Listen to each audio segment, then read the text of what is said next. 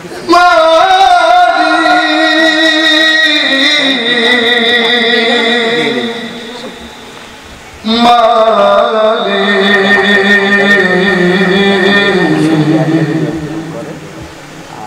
ঘর বানিয়ে দিও,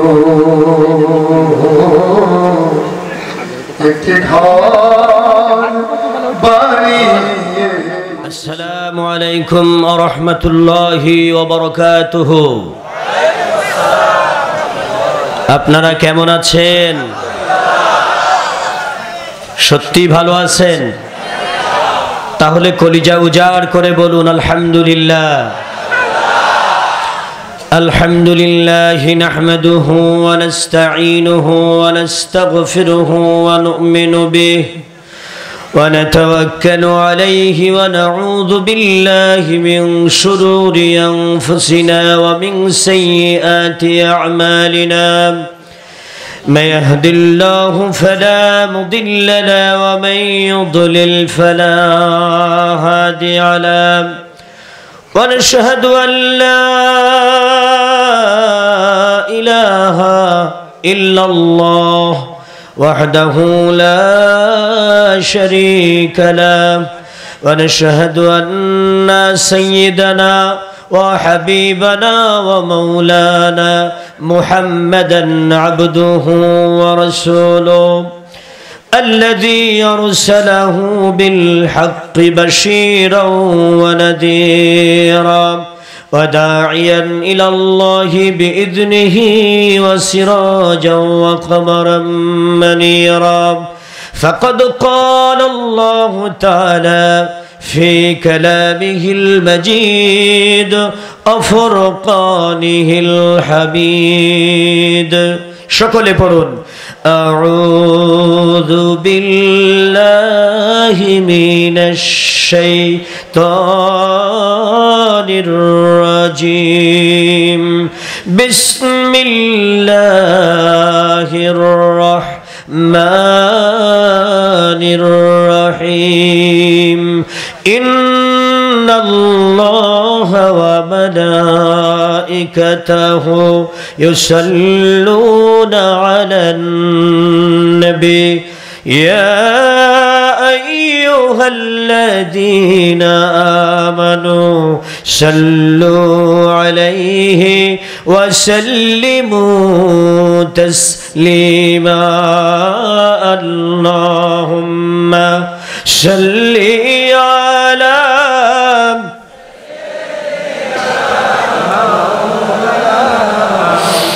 ওয়া আলা আলি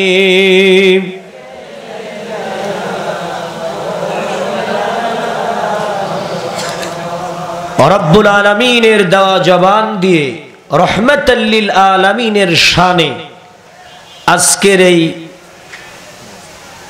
আশুরার দিনে নবীর উম্মতেরা দরুদ পড়ছে, এমন আসতে কেন?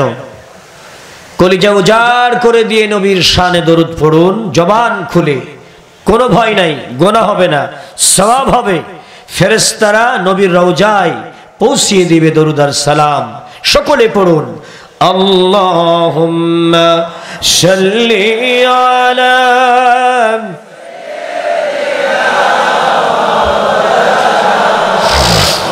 ওয়া আলা আলি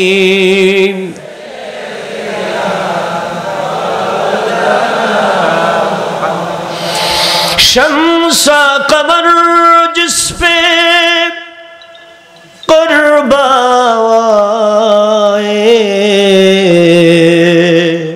हुराने जन्नत भी पल की बिसाए वही नूरे अतहर घर आमिना को कुरान जगमगाया ला इलाहा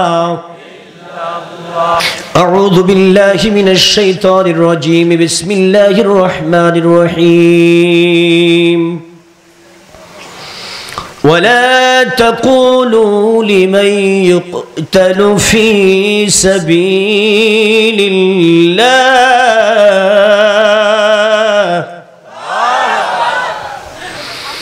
في سبيل الله أموات بل أحياء ولكن لا تشعرون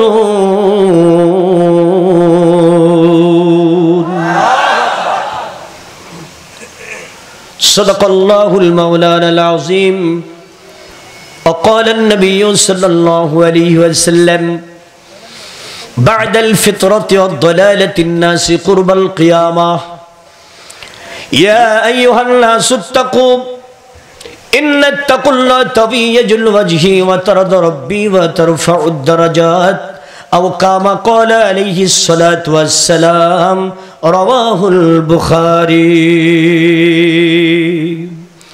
صدق الله المولانا العظيم وصدق النبي رسوله الكريم ونحن على ذلك من الشاهدين الله رب العالمين القرآن حكيم সূরাতুল বাকারা 154 নম্বর আয়াতটি তেলাওয়াত করেছি।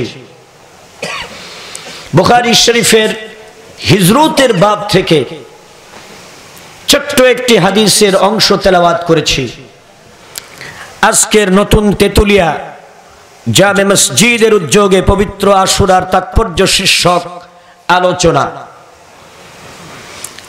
উপস্থিত রয়েছেন বাংলাদেশ জাতীয় মুফাসসির পরিষদের কেন্দ্রীয় কমিটির সম্মানিত সদস্য, নতুন তেতুলিয়া জামে মসজিদের সম্মানিত সভাপতি, আজকের মাহফিলের সভাপতি হযরতুল আল্লাম আন্তর্জাতিক খ্যাতি সম্পন্ন মুফাসসিরে কোরআন, আল্লাহ রাব্বুল আলামিন যাকে দক্ষিণ পূর্ব এশিয়ার একজন অন্যতম তাফসীর কারক হিসাবে কবুল করেছেন, হযরতুল আল্লাহ মাওলানা আব্দুল কাদের জিহাদি সাহেব দামাত বারকাতুল আলিয়া, আল্লাহ পাক তাকে গোটা পৃথিবীময় আল্লাহর কোরআনের দাঈ হিসাবে কবুল ও মঞ্জুর করেন। আমি মনে করি জীবন নগরের নয়, গোটা বাংলাদেশের জন্য তিনি সম্পদ। আল্লাহ পাক তাকে নায়েবে নবী হিসাবে কবুল ও মঞ্জুর করেন। উপস্থিত রয়েছেন আজকের এই অনুষ্ঠানের সম্মানিত প্রধান অতিথি আলহাজ মোহাম্মদ হাফিজুর রহমান, উপজেলা চেয়ারম্যান, জীবননগর চুয়াডাঙ্গা।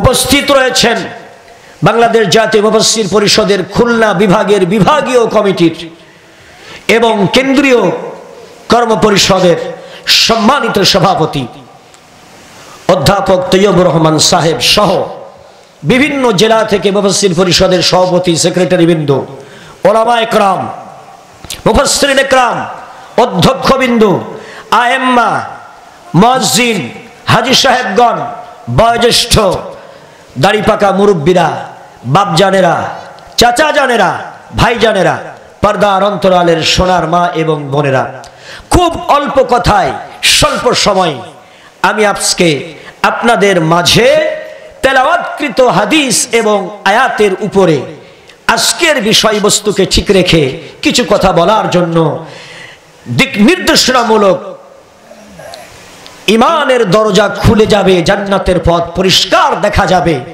এমন কিছু আলোচনা করতে চাই।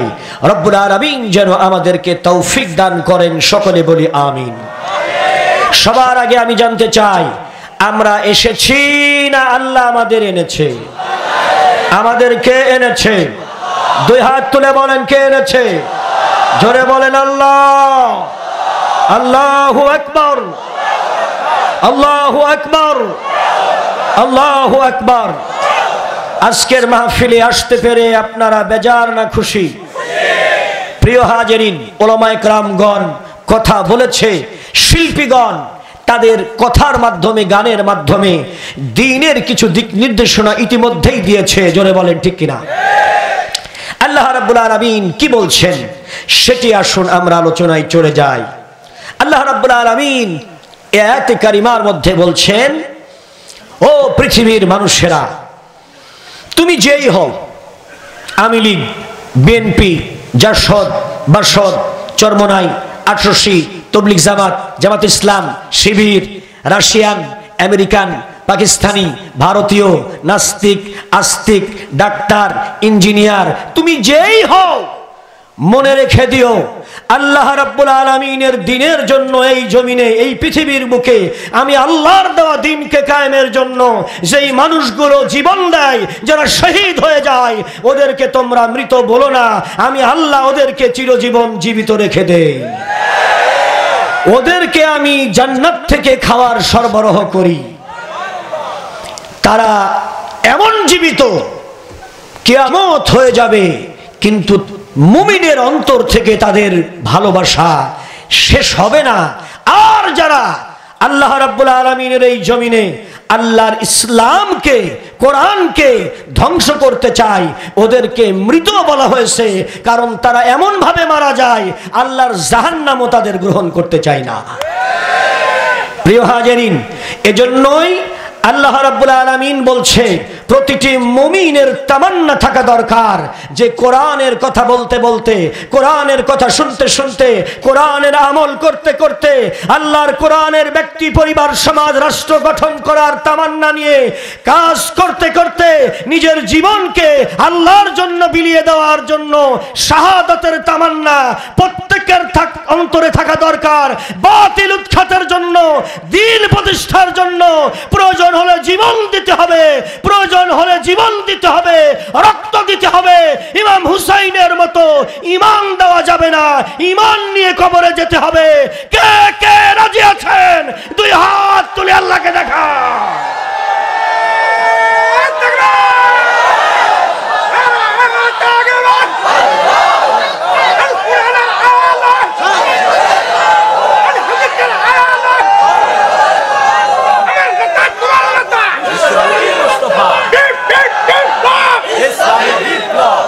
প্রিয় হাজিরিন, আমি আপনাদের সম্মুখে খুব অল্প কথায় ইমাম হুসাইনকে কেন হত্যা করা হলো, কে হত্যা করলো, কি কারণে হত্যা করলো, এই কথাটুকু আজকে বলবো। রাজি আছেন শুনতে? ইমাম হুসাইন শহীদ হয়েছিল যেই জায়গাটা, ওই জায়গাটার নাম কি? সবাই বলেন। কারবালা শব্দটি ফার্সি শব্দ। কোন শব্দ? কার মানে জায়গা, বালা মানে বিপদ, মুসিবত, পরীক্ষা। বালা মুসিবত আমরা বলি গতানুগতিক ভাবে, অর্থাৎ মুসিবতের জায়গা, বিপদের যেই জায়গা, ফার্সিতে তাকে বলা হয় কারবালা। সর্বপ্রথম কারবালা হলো আল্লাহর বিধান মানতে গিয়া হযরতে আদম আলাইহিস সালামের সন্তান হাবিল শহীদ হলো। কাবিল তার ব্যক্তি স্বার্থ চরিতার্থের জন্য আল্লাহ রাব্বুল আলামিনের এই জমিনে নিজের আপন ভাইকে হত্যা করলো। আল্লাহ রাব্বুল আলামিনের এই জমিনে শয়তানের ওয়াসওয়াসায় পড়ে একজন নারীকে পাওয়ার জন্য নিজের আপন ভাইকে হত্যা করলো। হীন স্বার্থ চরিতার্থের জন্য সর্বপ্রথম হযরতে হাবিলের উপরে যেই বিপদ আসলো, ওইটা হাবিলের জন্য কারবালা। আর একবার বলেন নাউযুবিল্লাহ।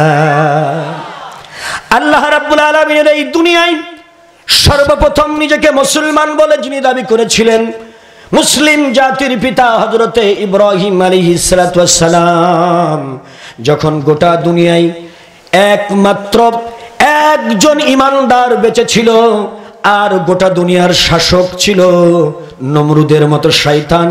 গোটা দুনিয়ার সব ক্ষমতার মালিক ছিল তার হাতে, রাষ্ট্রীয় ক্ষমতা, অস্ত্র ক্ষমতা, পুলিশ, বিডিআর, আর্মি, এমন করে রাষ্ট্রের সমস্ত দুনিয়ার সম্পদগুলো তার হাতে। কিন্তু আল্লাহ রাব্বুল আলামিনের খলিল ইব্রাহিম আলাইহিস সালাম আউয়াল মুসলিমিন, একজন প্রথম মুসলমান হিসাবে আল্লাহর দরবারে আল্লাহকে স্বীকৃতি দিলেন। আল্লাহ রাব্বুল আলামিন বললেন, গোটা দুনিয়ার সবাই কাফের, কেউ আমি আল্লাহকে মানে না রে ইব্রাহিম, এর ভিতরে তুমি আমাকে মানো। আসলিম ইয়া ইব্রাহিম, তুমি ইসলাম মেনে নাও।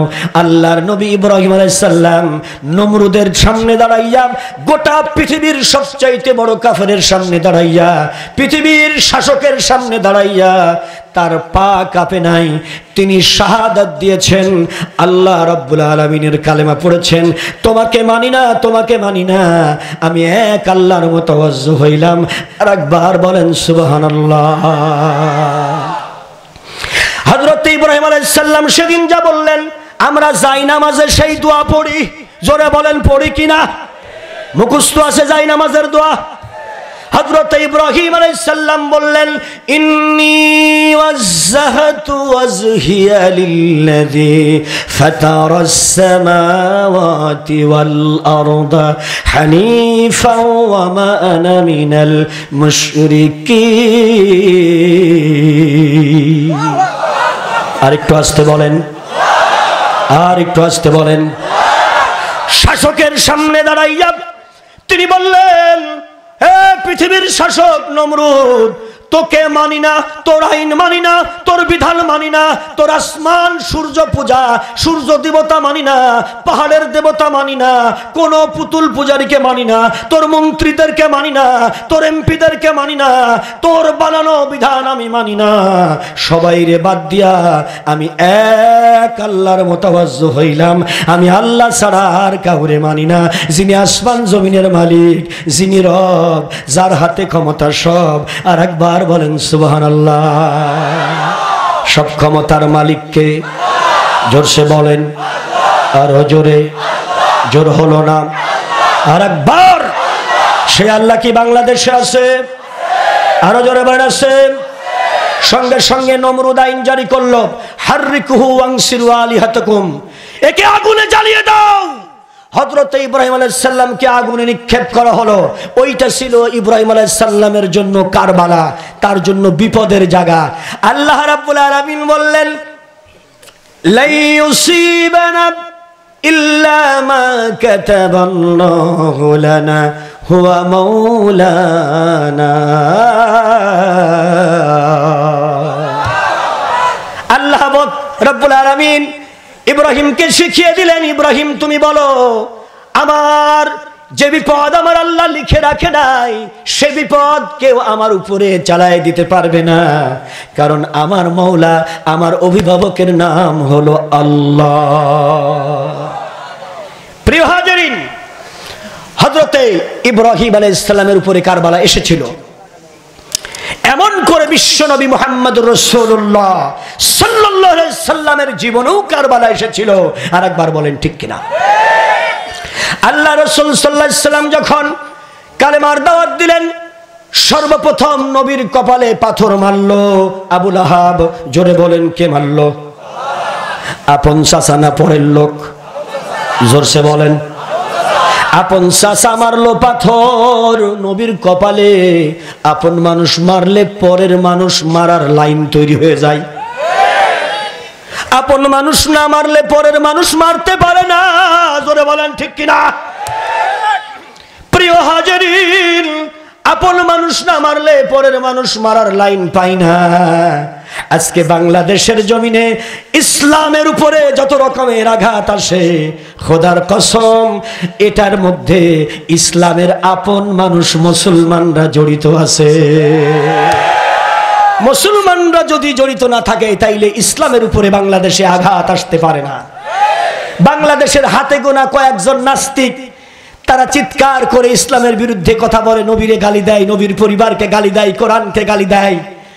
প্রিয় হাজিরিন, আজকে কারবালার এই দিবসে আপনাদেরকে আমি বলতে চাই, বাংলাদেশে যে কয়জন নাস্তিক আল্লাহর নবীকে গালি দেয়, আল্লাহ রসুলকে গালি দেয়, নবীর পরিবারকে গালি দেয়, নবীর কোরআনকে গালি দেয়, নবীর ইসলামকে গালি দেয়, প্রশাসন যদি তাদের পক্ষে থাকে, তবুও প্রশাসনের সামনেই ইমাম হুসাইনের মতো হুঙ্কার দিয়ে বলতে হবে, ওই নাস্তিকদেরকে বাংলাদেশের বুকে শাস্তির আওতায় আনতে হবে, কারণ তারা আমার নবীকে গালি দেয়, ইসলামকে গালি দেয়, কোরআনকে গালি দেয়।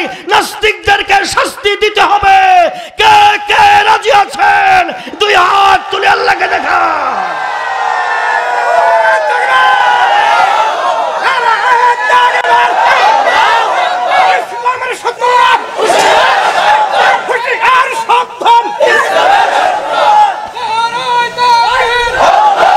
আলহামদুলিল্লাহ, আলহামদুলিল্লাহ। জোরে করে আল্লাহু আকবার। প্রিয় হাজিরিন, রাসূল পাক সাল্লাল্লাহু আলাইহি সাল্লাম তায়েফে গেলেন দাওয়াত দেওয়ার জন্য। জোরে বলেন কোথায়? ছোট্টবেলায় আল্লাহর নবী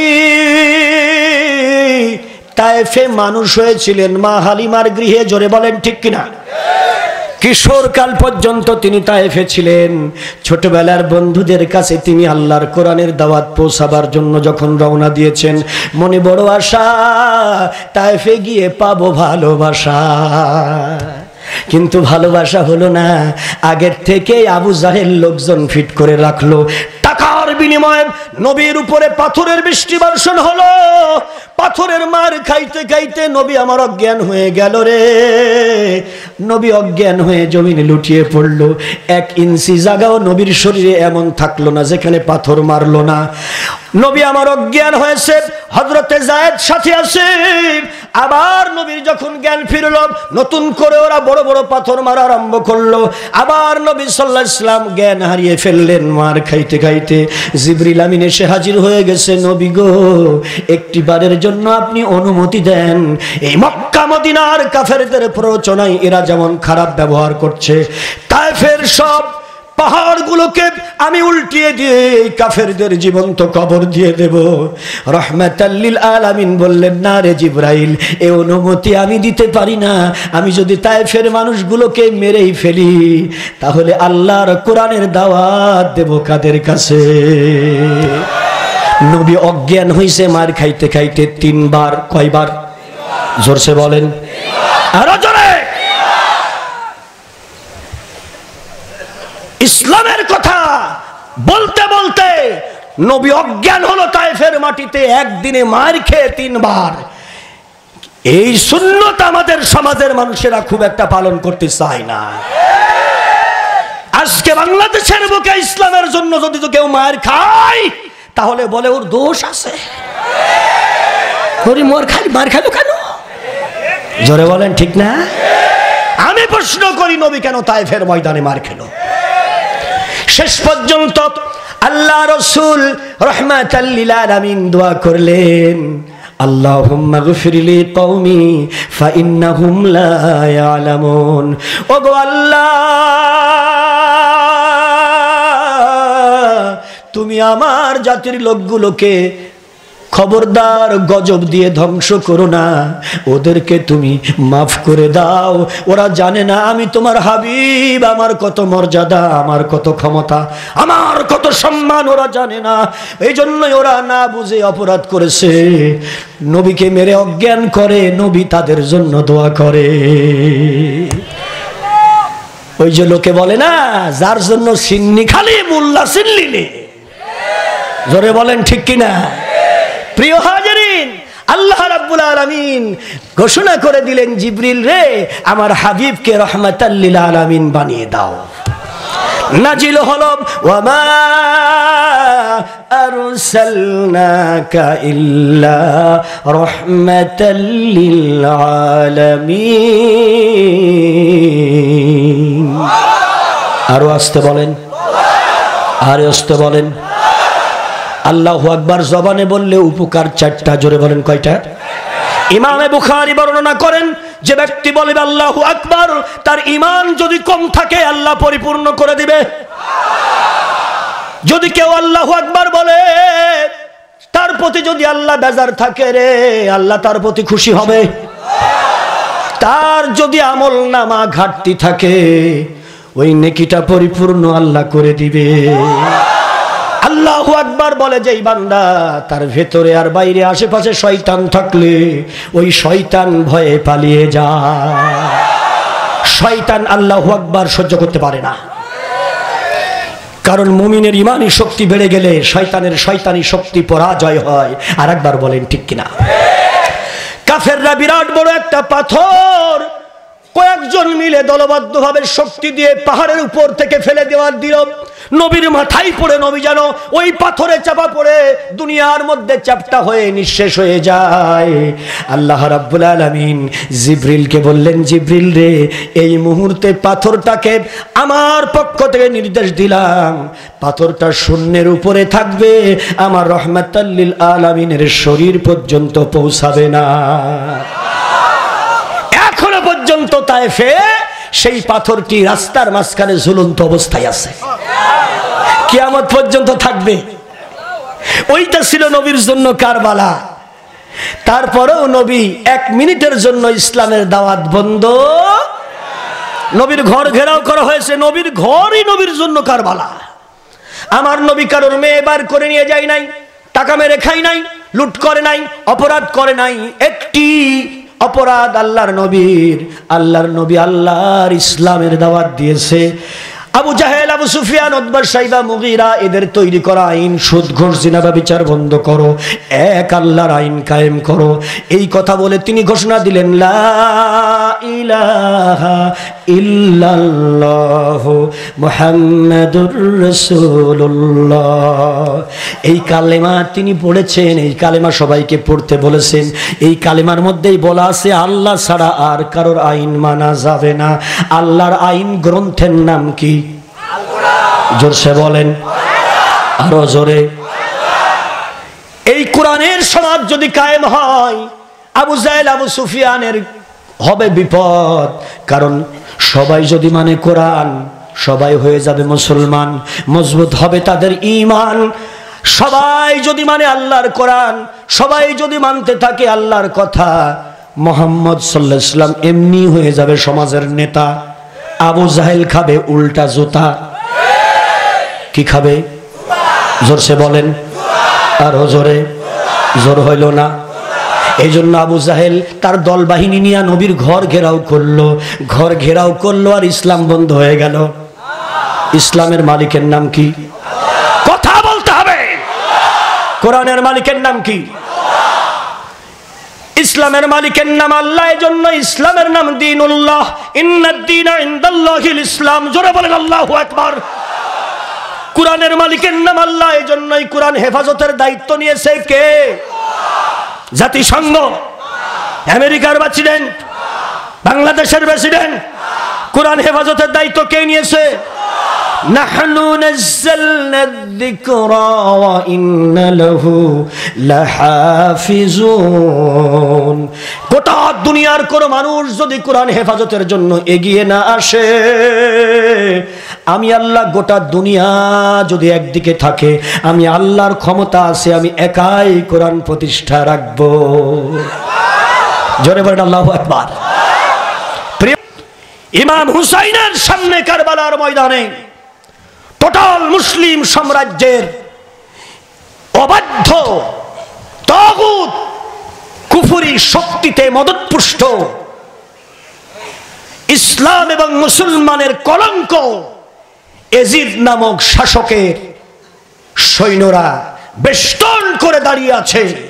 কিন্তু ইমাম হুসাইন জানে এই বেষ্টনী দিয়া ওরা আমার জীবন নিতে পারবে, কিন্তু আমার ঈমান নিতে পারবে না। এই বেষ্টনী দিয়ে ওরা ফুরাতের পানি বন্ধ করতে পারবে, কিন্তু আমার জান্নাতের হাউজে কাউসারকে বন্ধ করতে পারবে না। প্রিয় হাজিরিন, man's life is some total of minutes. মানুষের জীবন অত্যন্ত স্বল্প। আর একবার বলেন কি? 4টি স্টেশন আছে মানুষের জীবনে। জোরে বলেন কয়টা স্টেশন? 1 নাম্বার শিশুকাল, 2 নাম্বার কিশোরকাল, 3 নাম্বার যৌবনকাল, 4 নাম্বার বৃদ্ধকাল, এরপরে কবর। বেশি দিন দুনিয়ায় বাঁচবেন না, আপনি যে দলের লোকই হন না কেন। 63 বছরের বেশি হায়াত আমার নবী পাইনি। আপনি কত বছর বাঁচতে চান? আর প্রিয় হাজিরিন, ইমাম হুসাইন জানে আজ হোক আর কাল হোক আমার মৌত হবে। আমি সাপের কামড়ে খেয়ে মরতে চাই না, আমি রাস্তায় পড়ে মরতে চাই না, ট্রাকের পিছনে। আমার যদি শাহাদতের মৌত হয় রে, তাইলে আল্লাহর ঘোষণা, আমি চিরজীবন পাবো, আল্লাহর জান্নাত আমার ঠিকানা হবে। আর একবার বলেন সুবহানাল্লাহ। আল্লাহ রাব্বুল আলামিন তাই হুঁশিয়ার করে দিয়ে সূরাতুল বুরুজের 10 নম্বর আয়াতের ভিতরে বলছেন 30 পারায়। আর একবার বলেন কোন পারায়, কোন সূরা, কত নম্বর আয়াত? 10 নম্বর আয়াতের ভিতরে আমার আল্লাহ রাব্বুল আলামিন বলছেন, এও দুনিয়ার মানুষেরা ভালো করে শুনে নাও, ওয়ামা নাকামু মিনহুম ইল্লা আইয়ুমিনু বিল্লাহিল আজিজিল হামিদ। এই দুনিয়ার মধ্যে যত মুমিনকে অত্যাচারিত হতে দেখো, একটি ওদের অপরাধ, সেই অপরাধ হলো ওরা এক আল্লাহর প্রতি মজবুত ভাবে ঈমান এনেছে। আল্লাহ রাব্বুল আলামিন বলেন, ইন্নাল্লাযীনা ফাতানুল মুমিনিনা ওয়াল মুমিনাতি সুম্মা লাম ইয়াতুবু ফালাহুম আযাবু জাহান্নাম ওয়া লাহুম আযাবুল হারিক।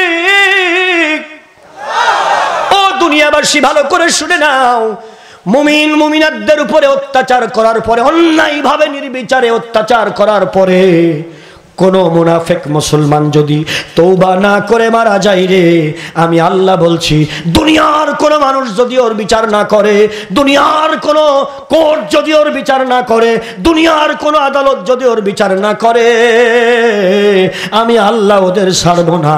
আমি মহান আল্লাহ সাক্ষী আছি। জোরে বলেন, সবচাইতে বড় সাক্ষী কে?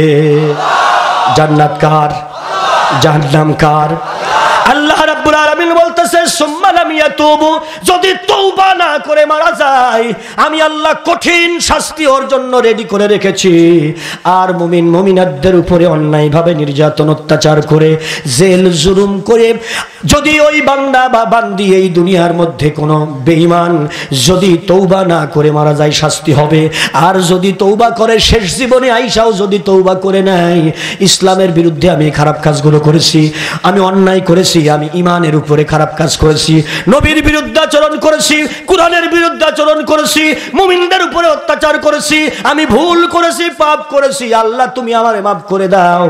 আল্লাহ ওয়াদা দিয়েছেন, মৃত্যুর আগেও শেষ বয়সে এসেও যদি তওবা করে, আল্লাহ ওই বান্দাদেরকেও মাফ করে দেয়। এজন্যই বাংলাদেশের জমিন সহ গোটা পৃথিবীতে যত সন্ত্রাসী আছে, যারা মুমিন মুসলমানদের উপর অত্যাচার করে, তারা যদি ইসলাম কবুল করে, যদি তওবা করে ফিরে আসে, আল্লাহর ক্ষমা আছে। আর যদি তওবা না করে, তাহলে তাদের জন্য আল্লাহর শাস্তি রেডি আছে। আর একবার বলেন ঠিক কিনা? ঘোষণা কার? জোরছে বলেন, আরো জোরে। জোর হলো না। রাসূল পাক সাল্লাল্লাহু আলাইহি সাল্লামের বয়স 63 বছর যখন হলো, তখন আল্লাহ পাক রব্বুল আলামিন জিবরিল আমিনকে পাঠাইলেন। ইমাম হুসাইনকে কেন মারা হলো তা বুঝতে হলে রাসূল পাক সাল্লাল্লাহু আলাইহি সাল্লামের জীবনের শেষ অধ্যায় থেকে আপনাকে কথাগুলো বুঝতে হবে। সংক্ষিপ্ত সময় আমি বলতেছি, রাসূল আকরাম সাল্লাল্লাহু আলাইহি সাল্লাম মদিনার মসজিদে বসে যতটুকু ইসলামী রাষ্ট্র কায়েম করেছিল, কুরআনের রাষ্ট্র কায়েম করেছিল, সেই এরিয়াটা ছিল 11.5 লক্ষ বর্গ কিলোমিটার। আসতে বলেন। রাসূল পাক সাল্লাল্লাহু আলাইহি সাল্লাম মদিনার মসজিদের মেম্বারে বসে যতটুকু ইসলামী রাষ্ট্র চালাইতো, এর এরিয়াটা ছিল কতটুকু? বাংলাদেশের মতো কয়টা? কথা বলতে হবে। বাংলাদেশের এরিয়া 55,598 বর্গ মাইল।